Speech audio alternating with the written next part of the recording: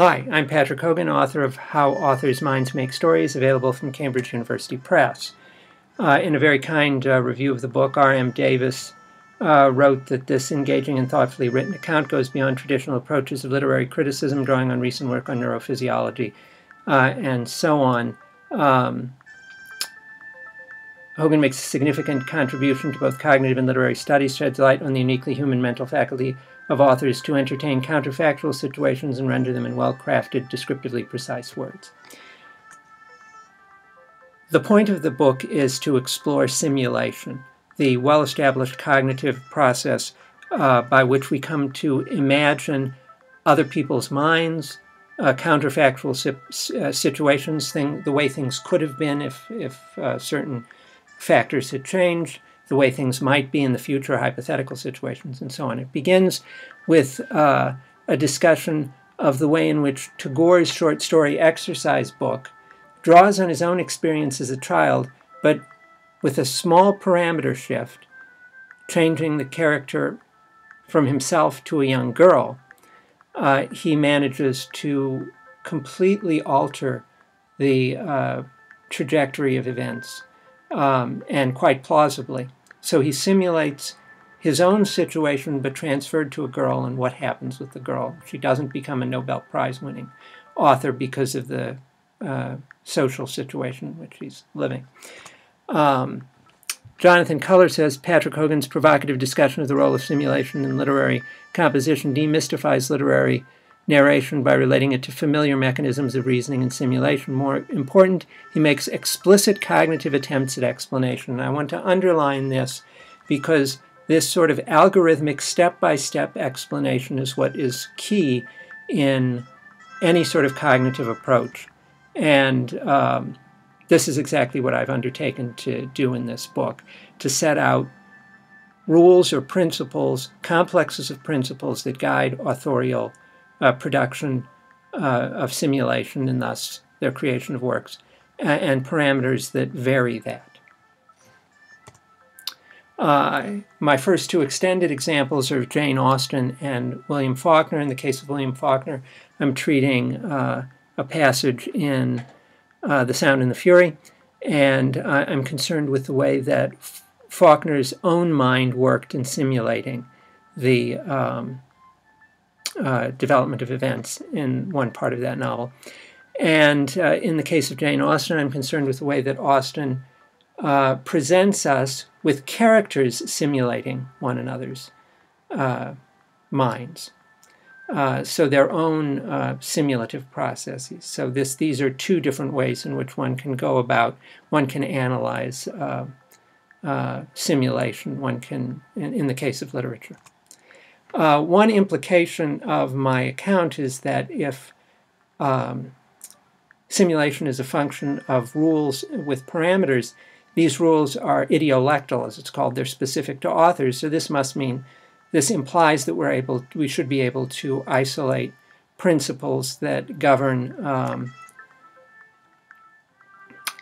bodies of work by given authors. And I make this argument in the case of Shakespeare, that we can indeed isolate interesting and illuminating principles of his story generation.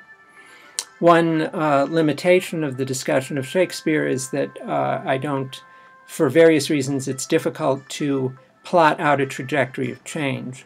For a simpler canon, I take up Jean Racine to argue that we can not only have a synchronic understanding of these rules, but a diachronic understanding, an understanding of their development as well.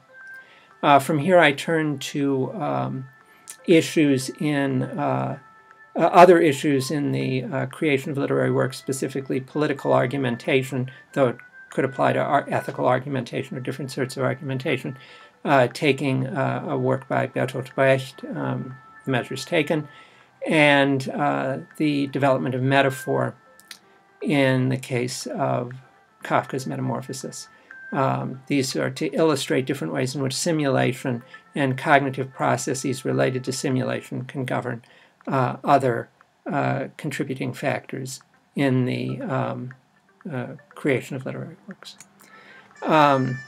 Keith Oatley kindly remarked that Hogan ranges cogently through examples from William Shakespeare's Hamlet and Jane Austen's Emma to Franz Kafka's Metamorphosis. He ends with an afterword inspired by Italo Calvino of a kind you won't find in any other academic book.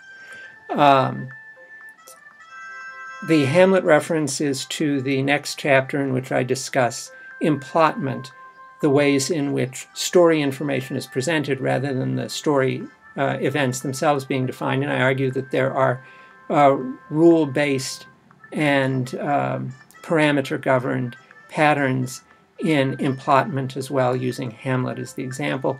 The final chapter turns to narrators and narratees, and there I imitate narrators and narratees in the works I'm discussing. So I have a little Faulkner example with an imitation of Faulkner, and then a little Calvino example with an imitation of Calvino's narration. So I'll just read you one sentence from each. It's not that the artifice is forcing itself on our attention like the pimply-faced boy trying to woo the pretty girl at the spring dance. That's from the Faulkner section.